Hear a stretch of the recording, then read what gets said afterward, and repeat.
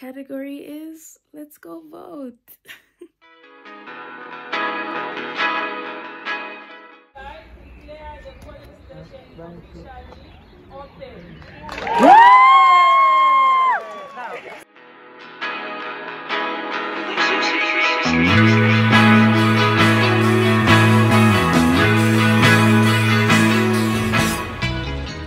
So I voted.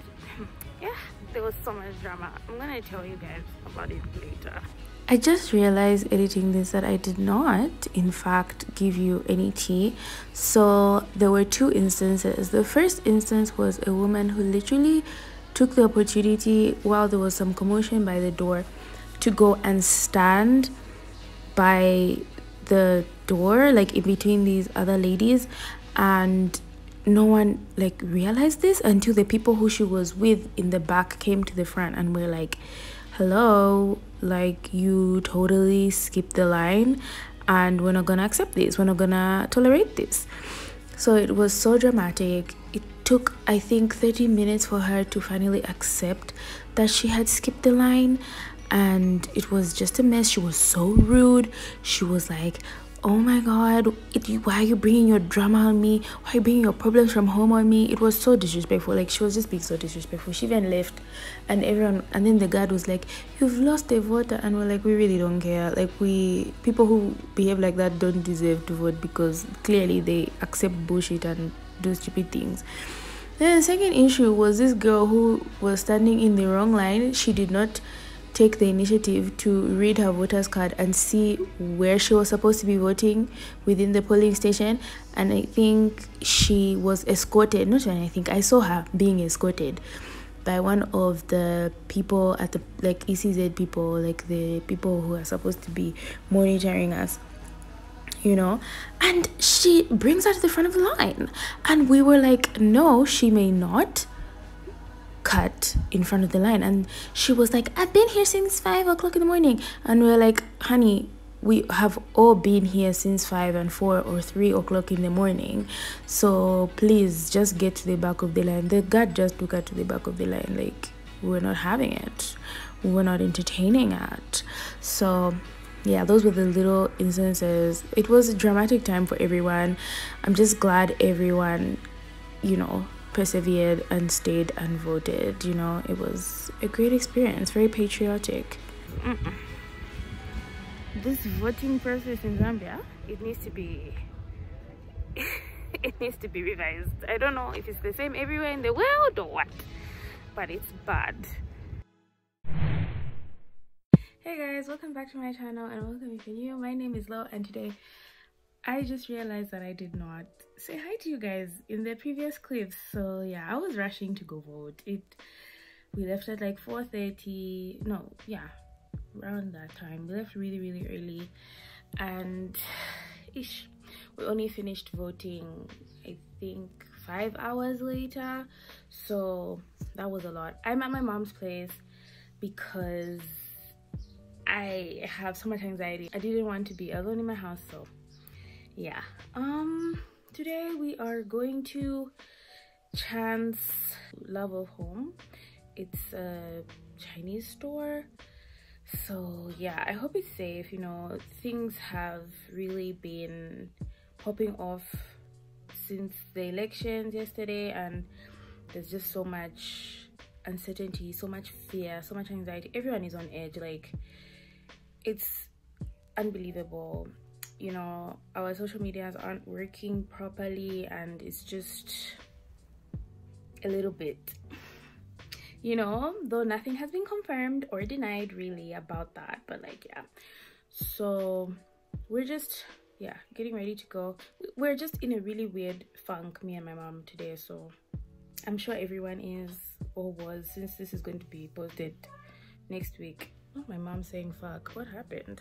Okay, so she said that they're only going to announce the next batch of results at 15 hours, which is like 5 hours from now, and we're just so stressed, and I don't know. It is so painful to carry a child for 9 months.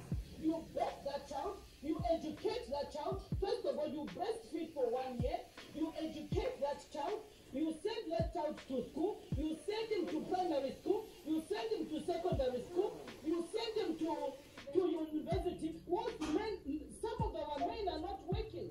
We are selling vegetables. We are doing all sorts of.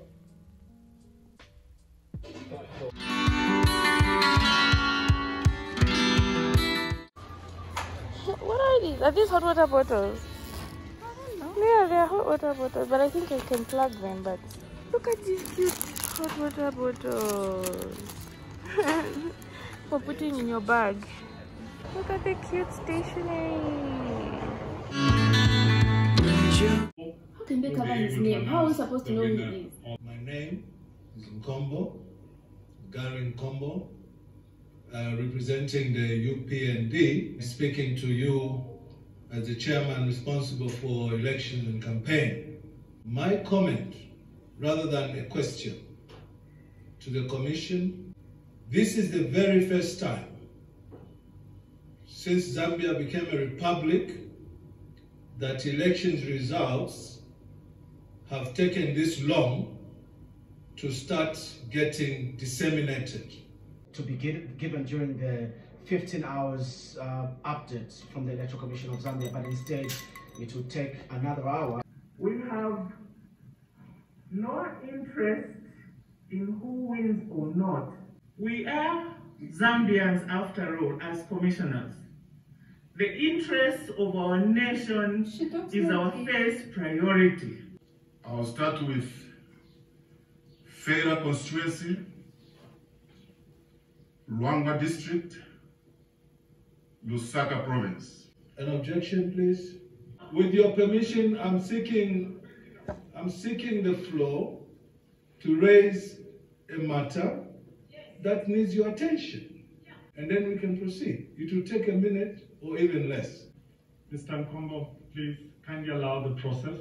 What we'll do is that we'll allow for the results to be announced. Just let them say what they want to say. What is it, Rashi? You seeking us to proceed. I wish to remind you that the process always protects the content of whatever you're doing. If you're going to jump one little detail of the process, you're going to spoil the entire broth. This concern is not only coming from the UPND, but as you have heard, what sounds to be people heckling is a concern by a lot of other stakeholders. Mr. Nkombo, kindly proceed and make it brief. All right, Mr. Alonso, please come and raise your issue. Chief Electoral Officer, the results that have been given for FERA are different from what our people on the ground are telling us. And these results have not been followed by the record of proceeding. They have not been followed by Gen 20B. And we have not sought to approve or to verify these results so that we agree that these results are correct. We are still that side. We are only being told that the results are being announced here. Is that it? The player who you asked to wait for the verification exercise, which has not happened, are objecting to you proceeding. So it is only in order, it is only respectable, it is only respectful to the stakeholders and those people who woke up yesterday at 1 a.m. to go and cast their votes, that you go through the entire meal, the entire process, that will leave everybody happy. You told us to go upstairs to wait for verification of the Feira constituency, and we thought that maybe Patricia Rwanda will come, but the Taken Command will come and address us. We've been waiting for 30 minutes, nobody has come, only to hear that the results are being announced. One hour. No, it's not right. We take strong exception to that. During verification, as stakeholders, what you're supposed to do is, because you have deployed polling agents at every polling station. Yes. You are given verified results on the part of the commission, and it is your duty to verify those results with your agents. And they've said it's not the same. At this point, the commission will retreat, and we ask that those agents in the political parties please proceed back to your room, and you will be guided. Thank you. We would like to thank you very sincerely for... I'm still addressing you. Hello, don't go. Excuse me. Don't go. We are still addressing the commission. We are still addressing the commission, please. That is not right. That attitude is not right. They've gone. Yes. Oh my god, that's so disrespectful. I am so stressed. I am just going to make myself those hot noodles and just try and navigate the madness. I'm sure you can hear my mother in the background talking to her sister. It's absolutely ridiculous.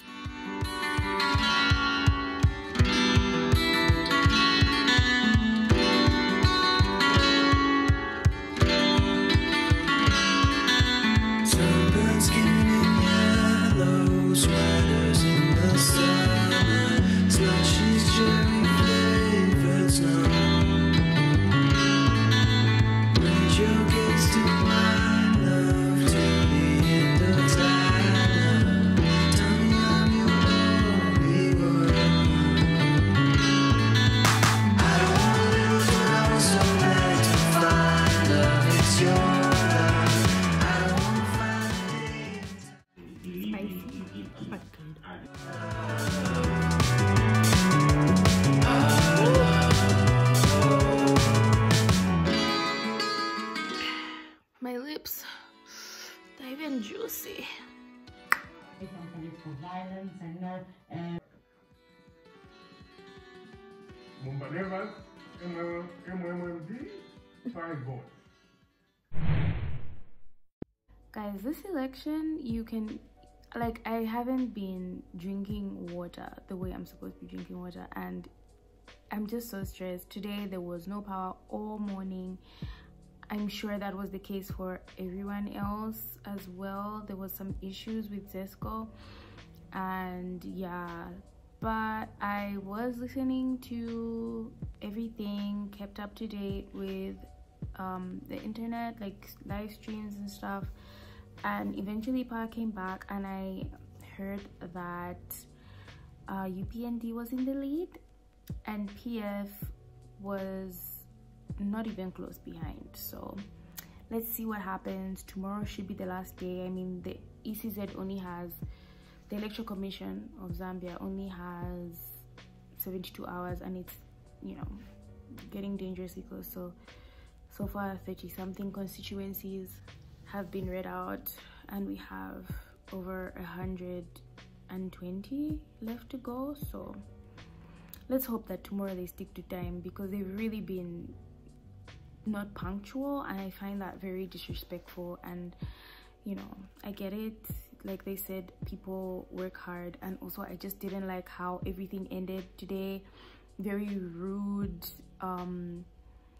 you know, talking about let us rest, like we know no one told you not to sleep. I feel like just a lot of deflection, a lot of defensiveness that is not necessary. And yeah, let's just hope tomorrow is better.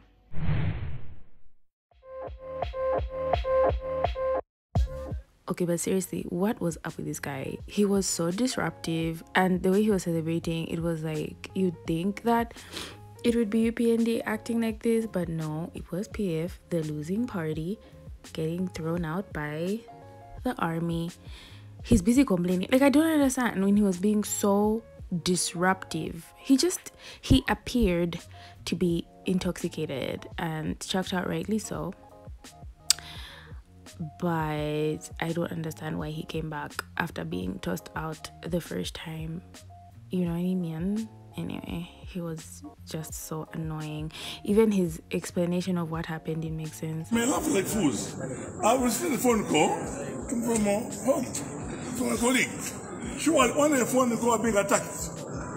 Merely Let's go on back. the phone call and being attacked. Is someone got you drunk?